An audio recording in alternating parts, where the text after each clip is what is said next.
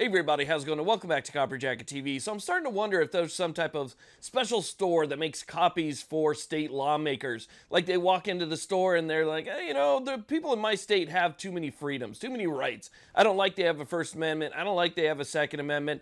I should be the only one that has any power in my state. What can I do about it? And they just kind of guide them over to the California printer and then say, go ahead and take one of these. Just take the California name off it, put your state on it, and we'll run you off a bunch of copies, and that could be your new state law. Because that's pretty much exactly what Washington did with their newly passed assault weapons ban. Looks just like California's, except it actually names things out. So they added a little bit of extra. So let's go ahead and talk about this new assault weapons ban that has now hit Washington State. Hey, real quick before we get started, thank you all very much for watching these videos. I really do appreciate it. I have the absolute best subscribers on the internet. So if you're not subscribed, go ahead and join the community. It's free. Hit that subscribe button, hit that little bell notification to let you know when new videos come out, and check out the comment section because that's usually where a lot of the action happens. So again, thanks for watching and let's get to it.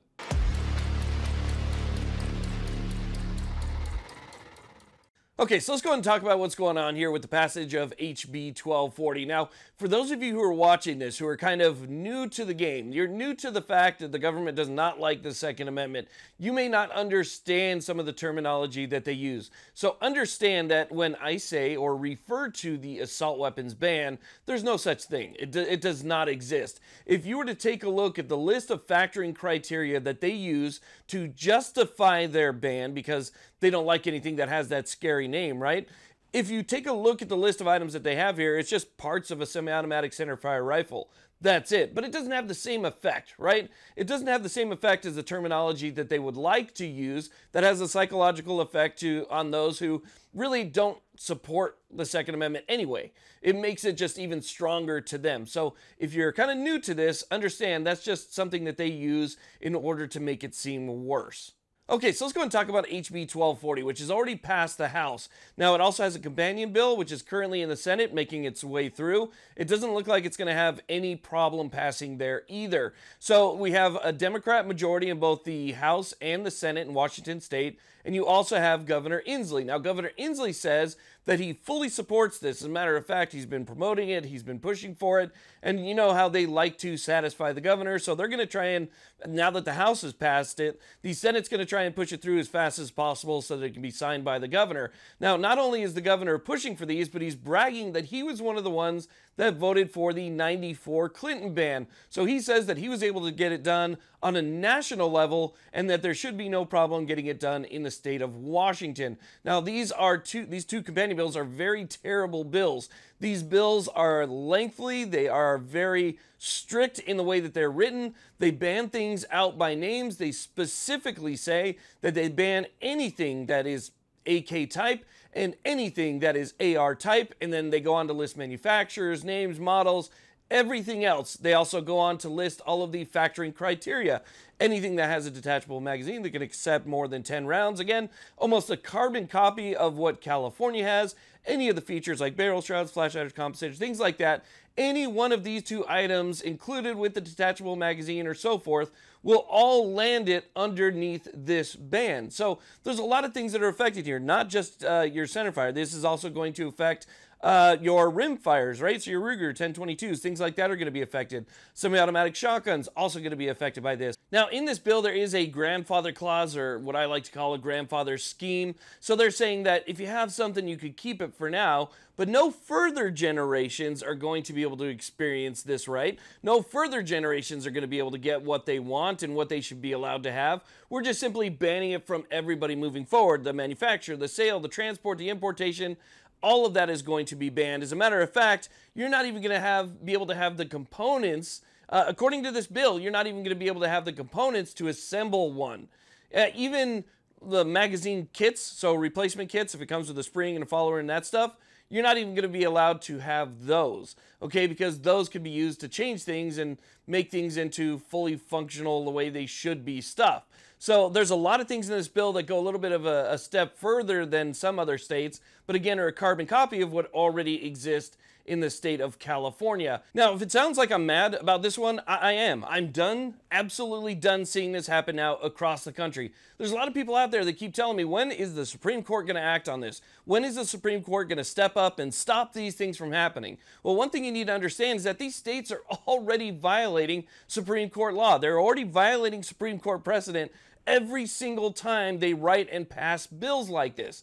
Well, you could say, how can that be? I mean, the Supreme Court's never really talked about, these types of bans specifically and how they should be treated. Well, think about it. In Heller, they already said that anything that's in common use for lawful purposes is already protected by the Second Amendment. That includes these.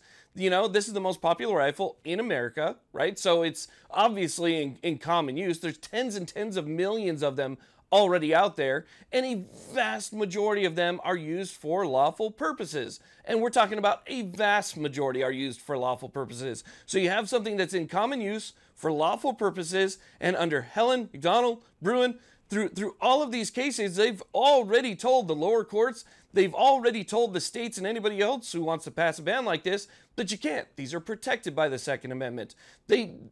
So that's why I'm kind of angry here, is that the Supreme Court has already said you cannot do this just based on those factoring criteria alone.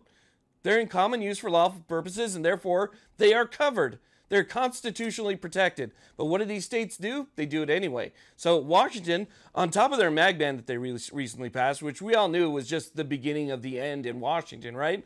On top of that, now they're just going after just about everything. So if you have, let's say, a shotgun that has a collapsible stock on it, just that alone right there, if it has a grip stock, you're done. It goes after a wide variety of things. As a matter of fact, I'll put a link down below. If you want to read specifically what it's going to go after, you can go ahead and you can read it for yourself. You kind of have to scroll down a bit just past the definitions. Once you get past the definitions, it will tell you exactly what they're talking about and what is banned by name and stuff like that. Now, one thing that I want to mention here about this bill and a lot of other bills, not every bill, but a lot of other bills that I've seen across the country and federally, is that they always like to use the term military style, right? As if to say that we're not allowed to have anything that's military style. That's not the case whatsoever. If you go back to the founding, everything was military style. So if the Second Amendment is allowed to move and evolve with time, just like the First Amendment is allowed to move and evolve with time through computers and telephones and the internet and, you name it, right? It's allowed to evolve through time.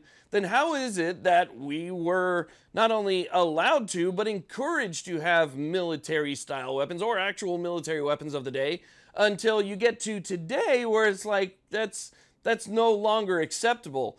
That was the Second Amendment then. It should remain the same now. That is not a valid argument. Every time you hear that argument that it's, because it's military style, it's gone, right? The argument's gone. That context does not work because, again, you have to go back to the founding of the country to see the way that things were when the Second Amendment was written, and they should still apply to today. So it's based off of cosmetic features, it's based off of other reasons, but the reasons they actually give you.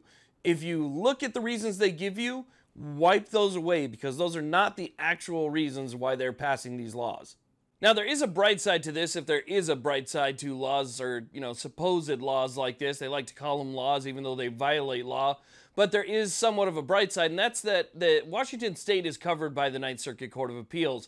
Currently, there is a similar ban that is going to be before the Ninth Circuit Court of Appeals soon. Judge Benitez, who is a district court judge in Southern California, is more than likely any day now going to rule that California's ban is unconstitutional, at which point it'll have to go up to the Ninth Circuit. I don't think it's going to make it to the Supreme Court. I don't think that Newsom is going to try and push it that far because then it would have an effect on the entire country. He wants to keep it locally, but I think that the Ninth Circuit is going to rule, or they have to rule post-Bruen, that this ban in California is also unconstitutional. If the Ninth Circuit does that, that covers Washington State, it covers Oregon, it covers a lot of these West Coast states that have done similar things. So even though lawsuits are going to be filed pretty much immediately once the governor signs these into law, you're going to see lawsuits pop up instantly, right? But not only are you going to see those lawsuits instantly, but you have at least a peace of mind knowing that a lawsuit that is going to affect your state through the Ninth Circuit Court of Appeals has already been going for years and years and made it through pretty much the entire process. So I think that while you're probably going to see something soon, you'll get relief quicker than people, let's say in California, who've been experiencing this now for decades. So it doesn't mean you stop the fight. You got to keep up the fight. Make sure that you do your part. But when it comes time to actually put these people in office, pay attention to what you're doing. If you just usually sit at home and you don't do anything, maybe it's time to get out and start, putting your name out there and letting them know that this is not something that you would stand for. Start making those phone calls. Start sending those emails. Start letting these people know that, hey, you continue to do this type of stuff, you're not going to have a job next year. That's the one thing that they care about the most, is that they have a job, they have a seat, and they feel like it's going to be forever. Well, if the voting demographics change in that state, you're going to see a lot of change start to happen. So now's not the time to just sit back on the couch and let this type of stuff happen. There needs to be more of a movement to make sure that every state across the country just stops trying to do things like this, which is really just violating the Constitution. They're already breaking the law to do what they're doing now. So anyway, I just want to let you guys know that happened. It passed the House in Washington State. It's going to pass the Senate just based off of how many D's and how many R's are in the Senate in that state. And then obviously the governor's already said he's willing and excited to sign it. So again, just stay on top of this one. That's what you got to do. We'll see what happens from there. But it's already a violation of the Constitution, so we know it will be overturned. But it's a matter of how long. How long are people going to have to go through this until they get a little bit of relief? Hopefully not long. Thank you all very much for watching. I really do appreciate it. Please like, subscribe, and you guys have a great day.